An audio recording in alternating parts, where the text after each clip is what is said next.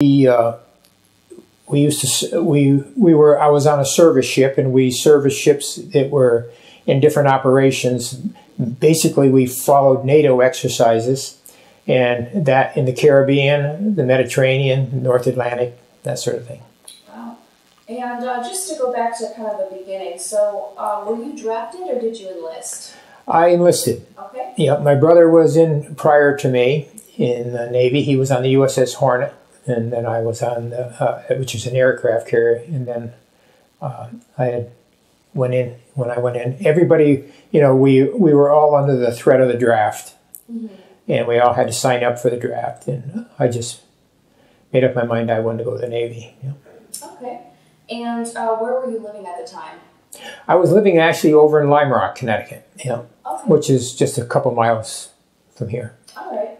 And do you recall the date that you enlisted?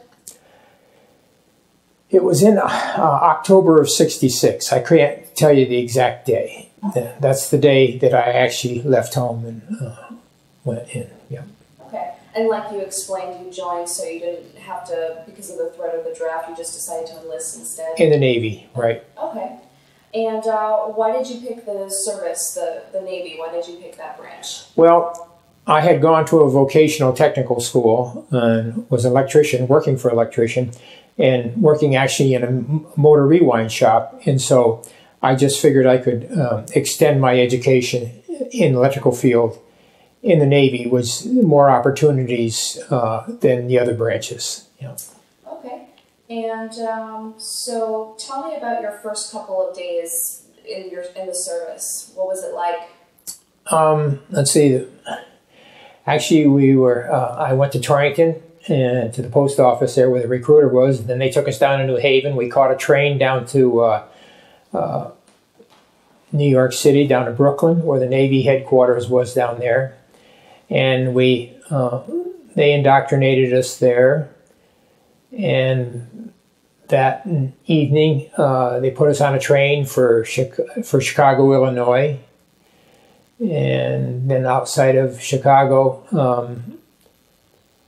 at Waukegan, Illinois, is where the Great Lakes boot camp was. Oh. And so that's there was 3 different camps there: Camp Porter, Camp Moffett, and Camp Berry.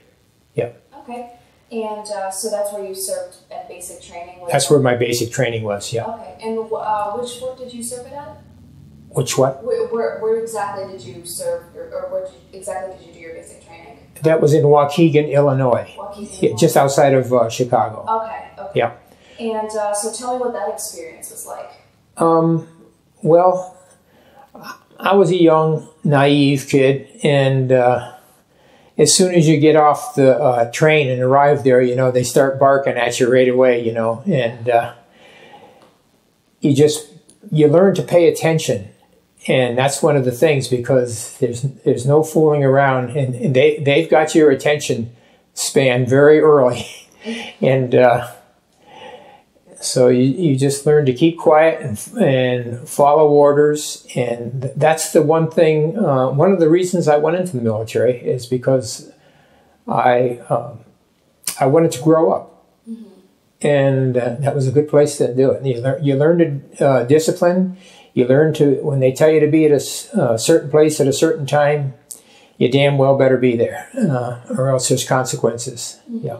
So what kind of training did you learn in basic? Well, it was all military, you know, about shipboard and things like that, you know.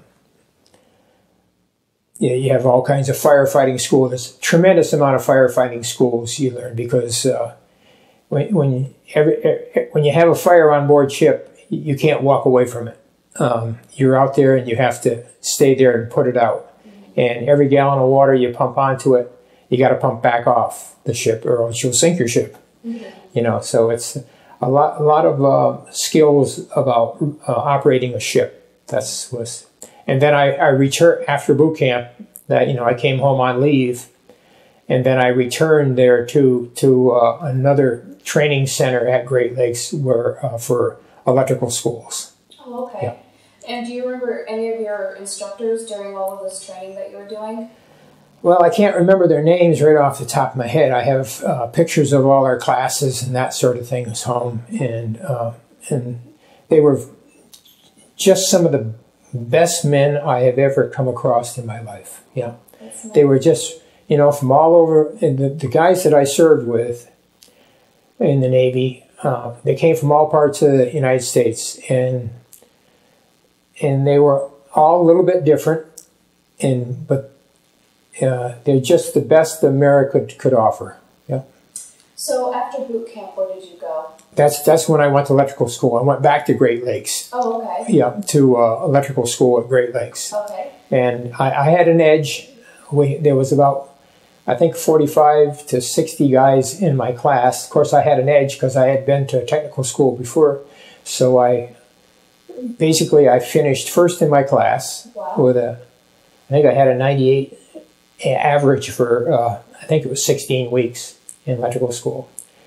And that's the one thing that I really appreciated about the Navy. You know, I got to learn and work on so many different systems, electrical systems and machinery that I would have never had an opportunity to work on, you know, and it was constantly changing. And then the fact that I went on to the USS Cascade, I got my first choice of duty, actually, because I finished first in my class. And while I was there in electrical class, I didn't have to stand any guard duty or anything like that. They put me on as a night instructor because I was finished, you know, I was first in my class. And so I used to help the guys that needed to catch up a little bit. And that was a good opportunity, too. So how long did electrical school take? I think it was 16 weeks, if I remember right. Okay. This was back in 1962, and or 62 and early 63, so it's quite a while ago. So. Okay. And so what did you do after electrical school? That's when I was assigned to the USS Cascade. Okay. You know, yeah. All right. I served a little bit on destroyers, and that's basically the ships that I worked on while I was aboard the USS Cascade. We were a big repair ship. It was an auxiliary ship. It wasn't a man of war like a destroyer or a cruiser or a battle wagon or something like that. We were an auxiliary ship, and destroyers would come to us for service. Yeah, and basically what I was saying is that we would follow NATO exercises. A lot of the ships that were in service at that time in the NATO alliance were using a lot of our old World War II destroyers and things like that we had sold them or turned over to them, you know, to make up the alliance. And we carried all the spare parts and weapons, and so when they came to us, we had medical services. We had a doctor aboard, and I think there was a 35 or 40 bed sick bay. We had 4 or 5 dentists aboard, and we had shops on my ship that could do anything. We had a foundry, we had machine shops, pipe shops, optical shops, anything you can imagine that ship could make, and it was quite a sophisticated piece of equipment, that ship. Yeah. So describe to me a typical day while you were on a ship like that. Like what kind of jobs did you have to do? Well, basically, when a ship came alongside of it, well, first thing in the morning, you know, we'd always have, we'd muster and make sure everybody was on board that was supposed to be there. And then we would start a daily routine. Ships that were tied up alongside of us, and we could handle, when we went into a port, we could handle up to 12 ships each side of us. And we had a big galley. We could feed them. We could do anything. Generally, they pulled alongside of us, and they shut their plants down. And we provided them electrical services and fresh water. You know, we had a big distilling system on our ship that we could, I think we made 100,000 gallons of fresh water a day from the seawater, you know, and that sort of thing. Wow. So we supplied them with all their fresh water and all kinds of services. So they ate on our mess decks with us, and then we went aboard their ships. What they did is they came to us with requests of what equipment that they felt needed to be repaired. And then we would go aboard their ships and test all their systems, their switchboards and their read their motors and that sort of thing, and check everything and make sure everything was functioning. If there was any new equipment that was coming out that should go on, we would install it and then instruct them on how to operate it, because we were constantly upgrading equipment and making these ships you know, better and keep them in good repair all the time. You know. Wow, okay. And so what kind of area, or where did you go while you were on the ship? Like, what ports? Yeah. Well, my home port was Newport, and we went, you know, to, we used to go down the seaboard and fix ships. Norfolk, Virginia, Charleston, South Carolina, Pensacola, Florida. And every spring, there used to be a NATO exercise called Springboard, which all these ships were in a NATO alliance would meet in old San Juan, Puerto Rico, and they'd all have training out there. And so we would have it great all week long, because they'd be out training and we'd be get our shops ready and things like that, and then we could go on liberty and have a good time. And then when they came in on the weekends, then we would work around the clock repairing their ships and doing anything. You know, we would repair our ships along with any of the other ships that were in the NATO alliance. You know, and then in the Mediterranean, we would go to into Barcelona, Spain, Naples, Italy, England, Portsmouth. We've been up into Halifax, Nova Scotia. Anywhere where there was a ship even broken down and was having trouble, couldn't get out or something like that, we would go in and after it, you know. And if it was Turkey and Istanbul or anything like that, you know, we would go where we were needed, you know. Okay. And did you ever see any combat? I never saw any combat. Okay. No. And no casualties in your unit? No. The only thing I got involved in, my last trip into the Mediterranean, and that's what I got information on. Okay. It was on, we were just going in through the Straits of Gibraltar.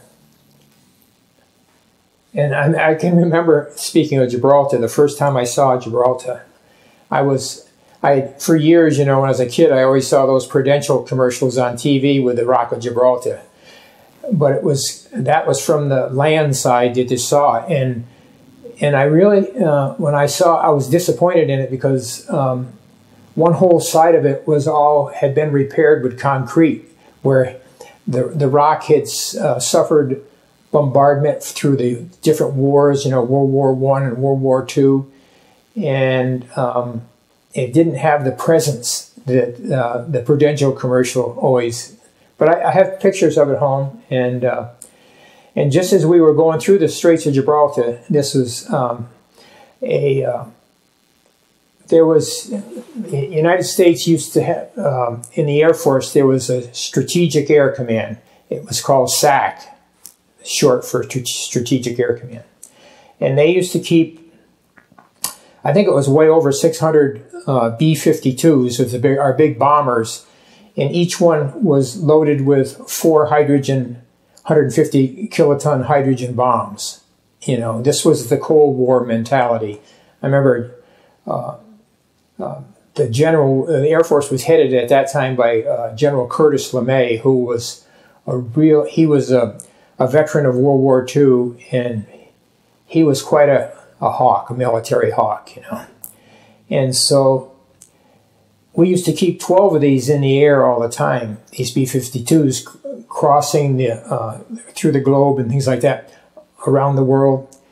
And this particular one used to go in come out of the Carolinas, come in over the Atlantic and turn and go in across into the Mediterranean, go up by Istanbul, go into the Black Sea, go to the border of Russia, have their mission, either they got orders either to continue or to return back. Mm-hmm. So on their way back, they would pick up a tanker, KC-135, which was always loaded with 40,000 gallons of aviation fuel, mm-hmm. and they would come back and meet over in the Mediterranean, and it was right on the coast of Spain. And this one day, it was January 17th, 1966, while they were trying to connect to refuel, they knocked the wing off the B-52, and they blew up with 40,000 gallons of aviation fuel, the two planes. Oh my gosh. And they were at 30,000 feet. You know, people there in that area used to see these two silver specks come to and meet every day at 11 o'clock, and they never understood what it was all about. But it was all part of this Cold War mentality that was going on at that time. Yeah. And so they plummeted to Earth, and the two aircraft landed on the coast of Spain, at Palmera, Spain. And if you look that up on Google, and you'll see articles in there still, because it's still radioactive and this area is still cordoned off. It's called the Palmera incident. And these 450 kiloton hydrogen bombs plummeted to Earth. And two of them broke up and landed all over this tomato vineyard, which was terraced on the hillside.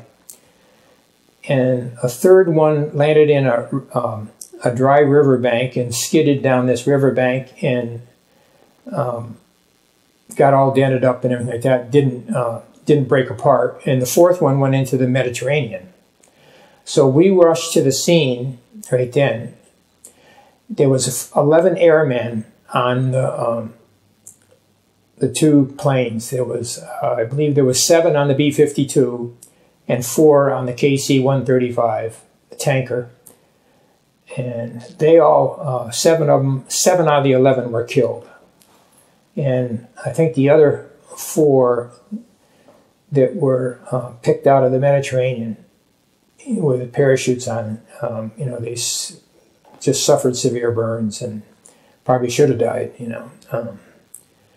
But we pulled in there, and what we did is they abandoned about 15 miles up and down the coast and evacuated all the people out of there.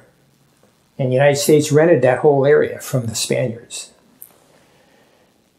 And so we knew that that fourth hydrogen bomb was in the water, and so we started searching for it. And we had quite a few ships there.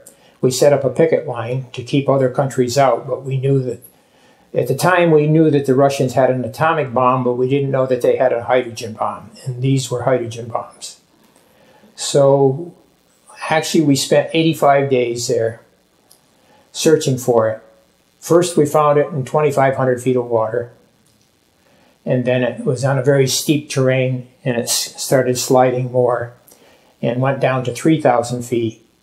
And finally, we located it and attached 3 different lines to it, and hoisted it out of the water. That was a huge operation, Wow. And GE had a bunch of technicians and engineers there, and then I worked with another one from Westinghouse. And the head of the Westinghouse engineers was Jan Lindbergh, who was Charles Lindbergh's son. And he actually stayed on our board ship, and he had a miniature submarine of his own. But it didn't go down anywhere near the depth where this hydrogen bomb had finally landed. So they brought over the first version of the Alvin, which is out of MIT, and it was based out of Woods Hole, Massachusetts. And that's actually the craft that finally located the bomb and attached the cables to it. There was a huge parachute on this bomb. Of course, at the time, we didn't think the detonators were set on these bombs.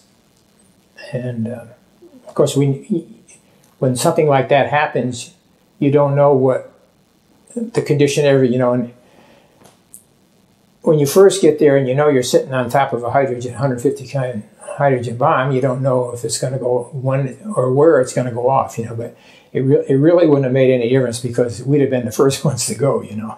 Yeah. You know, we'd have been 500 feet in the air. Oh my gosh. But after a while, you know, with the silly young sailors, it became a joke, and we just went about our job and finally found it. And the USS Hoist brought it up, and we loaded it on my ship, and that was my last trip into the Mediterranean. And we brought it back to the United States, came back through the North Atlantic, and turned it over to the Air Force. It was the Air Force's bomb. And when we pulled up the Narragansett Bay and to Davisville, Rhode Island, and turned it over to them. And, wow. You know, it was quite an operation. Yeah. Yeah. So, so after all of that, what did you do after? Like, what was next? Well, we went back to doing what we always do, you know, repairing ships and upgrading them and keeping them fit for service. That was our job, is to, you know, when a ship came in and then it was, you didn't go about it in a casual way. When these ships were down, you know, you were making our country vulnerable. They had to be ready to fight in, you know, any time. You know, that was, sometimes I believe that the Cold War, the mentality of that was just crazy. Mm-hmm. And even still what's going on today, you know, with the Russians pushing the Ukrainians around and things like that, it's just senseless nonsense, you know, that people should enjoy the peace of the earth in their lives. And, you know. So, were you awarded any medals or citations? Well, we got an award for the work we did in the Mediterranean. Sure, we did. Okay. Yeah, we had a great little admiral there. His name was Admiral Guest, and I think he was the first aviator that ever flew a jet off an aircraft carrier. And he was a very feisty. If you go in and look that up on Google sometime, Palomera, Spain, you'll see all the pictures. And there was all that radioactive dirt in those tomato vineyards had to be all cleaned up. And the beach was just lined. There was over 5,000 55-gallon drums full of contaminated soil, which all was flown back to the United States and put in a dump down in the Carolinas. It was, I think it's been moved out to Yucca Mountain out in the west someplace now, because that's where all our radioactive waste is being stored, in these big caves out there, or salt mines or something. But then it was brought back into the Carolinas and put in, you know, they encase them in concrete and that sort of thing. Oh, okay. But Guest was there, and the general from the Air Force, General Wilson, and of course they worked close at hand with the Spanish general, and General Anissimo Franco was in charge of Spain at the time, mm-hmm. and he was very insistent that those bombs be found and got out of his country. Well, rightly so. Mm-hmm. And even our ambassador at the time came down to the water and had to prove to the people that the water was safe to swim in and that sort of thing. And so he and his family went out into the ocean and swam, and just because at the time we were there was no ropes. It was very primitive, and it was a lot of people run donkeys and sheep herders and things like that. And of course, when we brought in all kinds of equipment to clean up all that contaminated soil and things like that. And it was at the time, it was a very secretive mission. But then, I think in 67 or 68, a very similar incident happened up in Greenland, Thule. Another one of our aircraft crashed up there, and it spread all this contamination, atomic contamination all over the ground and things like that. And that had to all be cleaned up too. Mm-hmm. And did you sustain any injuries during your service? No, never. No. So kind of going back to during your service days, how did you stay in touch with your family? Or did you stay in touch with your family? Writing. Yeah, writing letters, sort of thing. Yeah, I had an older brother and a sister, and I didn't stay too much in contact. My folks divorced while I was in the service, so I didn't really have a home base to come to anymore. And they had gone their separate ways. And what was the food like? The food was fantastic. Was it? Yep. What kind of things did you eat? I don't know. We had cooks that were always competing with one another, I think, to see how good they could. And the food that was, I can never complain about the food that we had on our ships. And we could, you could eat 4 times a day. Your breakfast, lunch, and supper at night. And then for the guys that had watches, going on at 12 o'clock at night, you could, the mess decks were open again to feed the fellows that worked at night on watches. So, because you have to stay on watches around the clock. We had huge, big electrical switchboards and our generators, and that was a thing that we always, you had to maintain your equipment, and there was, you didn't come up with excuses why something wasn't working. You made sure everything was kept in good working order. And when you signed off on a ship, we had many awards for our ship, efficiency awards for a lot of destroyers and things like that. When they came in, there was a couple different kinds of classes of destroyers. There was a Gearing class and a Fletcher class destroyers. We had hundreds and hundreds of destroyers and cruisers, that were still in service in the 60s that had been World War II ships. And that's when my ship was built. I think that the keel was laid down in 1941, and then it got put into service in 43. And just recently, I read a book on how, my ship was in the Pacific during the Second World War. And actually there was a court of inquiry which was held on my ship. And I read a book called Halsey's Typhoon, and where Bull Halsey, who was a commander of all the naval forces in the Mediterranean at the World War II, his task force had gone through a tremendous typhoon, and 4 destroyers were lost. They were sank. About 1,000 men lost at sea because he wasn't watching the weather, and they had a court of inquiry on my ship. Of course, it was wartime. He was so inept on chasing Japanese at the time, he wasn't watching the weather like they should have been. Yeah. And did you ever feel any pressure or stress while doing your job, or? I think that you could. There was always pressure to keep these ships fit and get them back on duty. Because that's what a chain of command is. The lowest guys always take the responsibility. And the last thing you want to do is come out with an excuse why you couldn't get something. If something needed to be done, you stayed up and worked around the clock until that ship was ready to back online. Yeah. And did you do anything for good luck? Any good luck ritual or anything like that? Gosh, I don't remember that at all. I don't remember doing that at all. I just still I get together on occasions with some of the fellows that I serve with. Several of my friends are from Ohio and things like that. And it's just interesting to, they're all, my age is in the 70s now. And it's interesting to see what they've done with their lives and their families, and it's a good thing. Mm-hmm. Yeah. And what did you do for entertainment?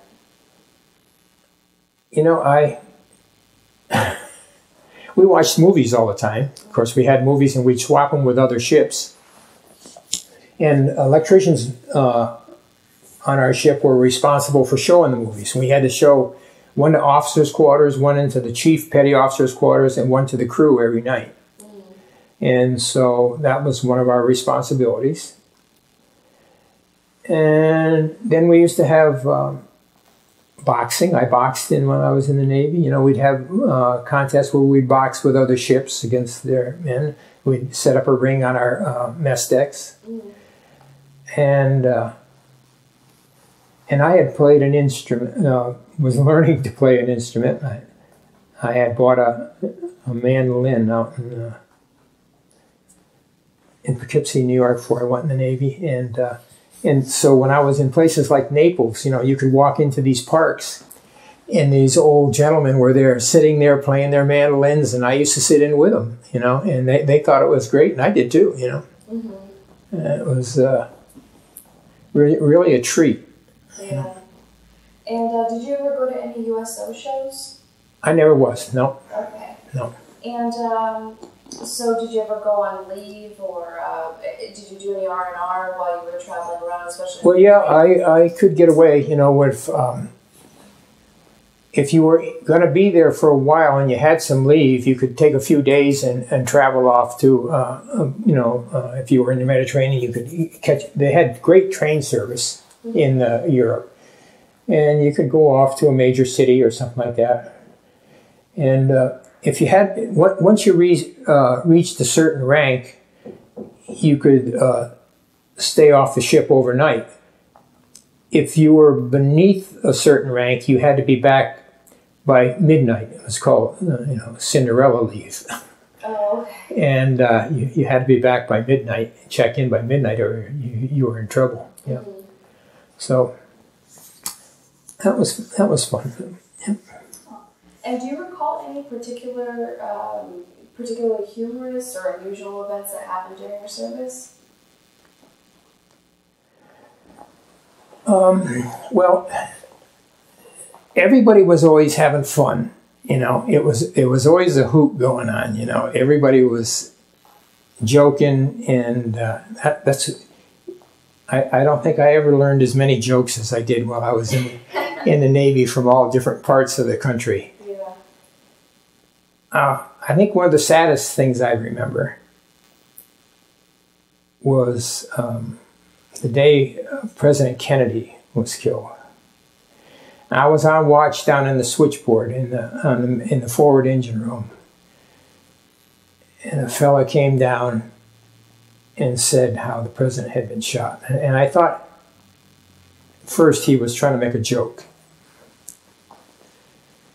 And he relieved me because I was going to go up to have lunch, and he came down to relieve me so I could go to lunch. And I never, ever remember seeing my ship so quiet. It was like it was a broken heart on the board ship. You know, everything was quiet. And then what we did was we got our ship ready for sea. We were in Norfolk, Virginia at the time. And we got up, and the ships alongside of us, we got there, they got there powered up. And as many ships were going out through the Chesapeake Bay as possibly could, because we didn't know who was responsible and what was coming in next, you know. And so it was a nervous time, you know. But we put to sea, and we stayed at sea for about a week, just to make sure everything. Then we came back into port again. Yeah. And what did you think of the officers and fellow servicemen in which you were serving with while on the ship? Of course, there's always a certain percentage that are a pain in the neck. But for 99% of the men, of course, some of the senior officers, warrant officers, and men in the repair department, they were men that knew their trades, and they were just some of the best individuals I had ever met. You know, that's one thing in my whole life I have been lucky to come across, was good people. I've always tried to hang out with people that are smarter than I am, in hopes that I might learn something from them. But I learned tremendous. Like I said, the systems and the equipment that I got to work on, the opportunity was fantastic. And these men in the schools and everything like that, they were always willing to share their knowledge and teach you something that you didn't know. If you didn't have to be bashful about asking. If they knew something, that's what the military is all about. It's not in no one person.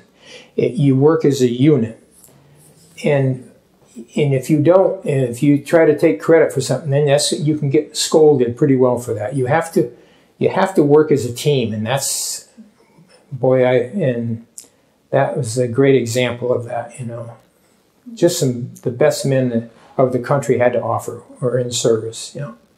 And did you keep a journal? Did I? Yes. No, I didn't. I wish I had. Yeah. Yeah.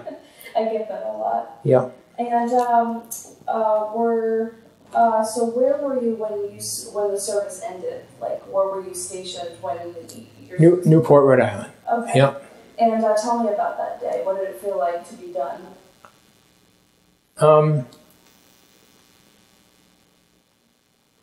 I think I had a tear in my eye that day. Yeah.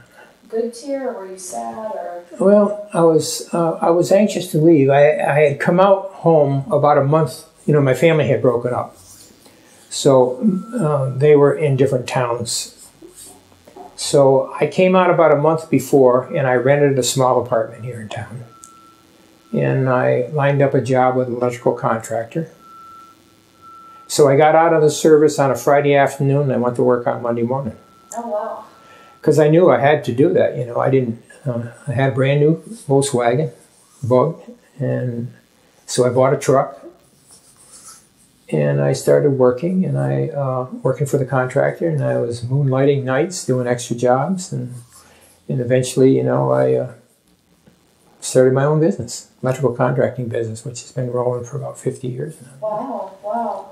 And so what was the homecoming like? Did your family celebrate you coming home? No. Or no? Just no. Sounds like... I came home to an empty apartment, which was, it was a change from being, you know, my berthing compartment, which was, you know, the bedroom area, probably had over 300 guys in it, you know, because there was about 900 guys on my ship. Yeah. And just the silence was... it was just flipping a switch from day and night, you know, from all the hooting and hollering and the laughing and joking and all the nonsense that was going on, you know. Mm-hmm. It just was lonely, very lonely, yeah. Yeah. And did you make any close friendships while in your service? Oh, yeah, we still get together, sure. You do? You keep, yeah. Keep in contact? Yeah. Oh, that's great. And so you went on as a career as an electrician? Exactly. Okay. Exactly. Yep. And so, how did the military experience influence your thinking about the military in general? I think everybody should do a service. I think it should be like Israel, and that everybody should give to their country a couple years. I think that it would make an enormous difference in the patriotism of young people to serve and have that opportunity to serve your country. Mm-hmm. I don't think there's anything greater. Yeah. And did you join any veterans organizations? I'm a commander of the American Legion here. Oh, okay, very nice. Yep. And do you attend any of the reunions? I went to one reunion which was held in Fall River, Massachusetts, and it was held on, part of it was tour of the USS Massachusetts, which is berthed there in Fall River. And let's see, was there... I might have gone to a second one too, someplace. But actually, they're having less and less of them all the time because so many. You know, this was a ship that served in World War II, Korea, and Vietnam, and so many of the veterans from World War II and Korea are gone now, and so there's just not turning out for these. And the ship has been dismantled. It was in 1974. It went to a yard down in Texas where they decommissioned it and tore it apart. Mm-hmm. For more modern ships. Actually, my ship was named the USS Cascade, and all the repair ships were named after mountain ranges, the Yosemite, the Yellowstone, and all the ships, different ships, are named after different things. And repair ships were named after mountain ranges. Yeah. Okay. And so how did your service and experience affect your life? Well, I think the discipline that I learned in the service, that you learn when you're supposed to be someplace, that you damn well better be there, and responsibility to each other. And well, I remember the first job I had when I came out of the service. There was a Korean War veteran in this place where I went to work. There was probably 30 men working there. And you can hear different ones when they got their assignments in the morning, belly aching and moaning and groaning. And he said to me one day on a job, you can always tell the ones that have been in the service, because they take their orders and they do their job, and that's all there is to it. And they don't, you don't hear the moaning and groaning. And you just learn responsibility and respect for other people. It was a funny thing when, you know, sometimes when you're on board ship, you get a new fella to come aboard and they got a little chip on their shoulder. And everybody sort of gets on their case, and after a while they just become one of the guys, you know, and it's that chip wears off and you all become shipmates and friends and look after each other. There was a lot of that went on, comradeship, yeah. Okay. And is there anything you would like to add that has not been covered in this interview? I can't think of it. Okay. And I would like to thank you for your service and also for taking the time to be interviewed today. I really appreciate it. Okay, thank you very much.